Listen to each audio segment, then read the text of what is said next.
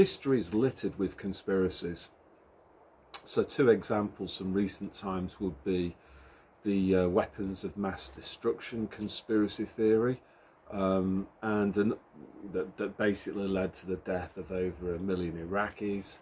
And I guess a corporate one would be the Volkswagen emissions scandal. So bad people will want to try to conspire, pull the wool over people's eyes in order to profit from it in some way, or maybe they're just downright evil people and they enjoy committing acts of evil. So I just thought I found this in this this popular book. So I'll just read some of this here. So it says, for there is nothing covered that shall not be revealed, neither hid that shall not be known. So I firmly believe that most conspiracies, it's just a matter of time before those that are doing the conspiring get discovered. You know, so if you think about WMD, or it was just a matter of time before, you know, they did the invasion, which is what they wanted, and they couldn't find the WMD, and then the conspiracy was exposed. Next bit says, therefore whatsoever you have spoken in darkness shall be heard in the light, and that what you have spoken in the ear in closets shall be proclaimed upon the housetops. So, you know, for me, I just think about that recent conference in Glasgow, that a lot of the world's leaders, in fact, they're not leaders, they're just puppets, aren't they? They're just front people.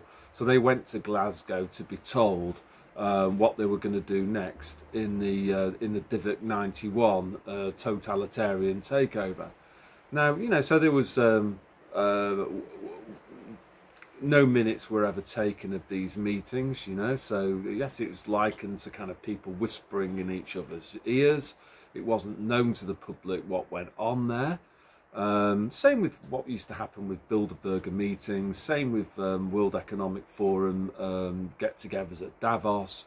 Yeah, big industrialists who run the world get together.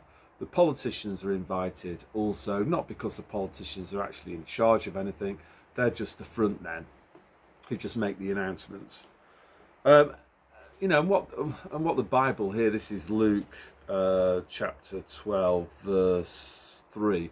What this is basically saying is that it's just a matter of time before all of this stuff gets uncovered. And I firmly believe that. That's what history says. You know, you might be able to keep things secret for a while, but as that famous phrase that we all know, the truth will out eventually. And I firmly believe this is the case, and I think it will come about quite quickly because of the control group. You know, Lagarde, I think, mentioned, oh no, it was von der Leyen mentioned by accident that there's 150 million strong control group in Western Europe. So as I've said before, this winter time, just watch yourself. Those that haven't been to the Britney Spears will be healthy. They won't be dropping dead of pericoinciditis, or they won't be getting the worst cold ever. But in contrast, those that have been to repeatedly to the Britney Spears concerts, they'll either be well, sadly dead, or suffering from a whole range of health problems, and I think including cancer as well. That will come, I'm sure. You know, because ideally they would like to kill people off at a fairly sort of gentle pace over, you know, to get their 70% reduction in population for sustainable development that the websites like Diaga was prophesizing. So moving on here, so in the next section it says, and I say unto you, my friends, be not afraid of them that kill the body, and after that have no more that they can do. Now again, I read this and I thought, yeah, this is striking a chord for me. You know, we've seen their worst, you know, which is mandates. If you don't go to the Britney Spears, you know, will kind of like lock you up in prison and like effectively end your life here. And what the Bible is basically saying here is that it doesn't really matter. You know, they can kill the body. What matters is your soul, the destination of your soul. Yeah, so it's this phrase, isn't it? Not Black Lives Matter. No, no, no. Not even all lives matter. No, no, no. This is eternal lives matter. The final destination of your soul. So verse 5 says, "But I will forewarn you whom you shall fear. Fear him," that's God, "which after he hath killed have power to cast into hell. Ye, I say unto you, fear him." And I think that's right. That, you know, I'm not really, you know, we don't get to live very long anyway.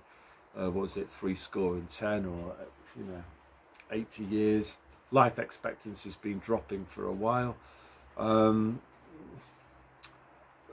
As time goes on, you know, I can only sort of speak personally, I just feel less connected to this world and more connected to I don't know, the fact that I'm born in God's image as you are, and this is just a temporary, I suppose it's a test really. I think that's another thing that, you know, that I've been reading again and again and again in the Bible in various sections, is that, you know, we are being tested, and the wheat is being sifted from the chaff, and this is what this whole phase of human history is about, I think. And the people who are preparing to sell their soul for a skiing holiday, you know, they're the chaff. Anyway, yeah, so that's all I want to say really. So you can see out here I've got a flagpole. A lot of Finnish houses have flagpoles, and we're coming towards the shortest day of the year, and it's warmed up a lot now. It's like 4 or 5 degrees plus, so we've had a 25-degree change in temperature. But I would much rather have it -20 in blue sky, because we've got like more like an English winter's day. It's like grey. So anyway, God bless you all.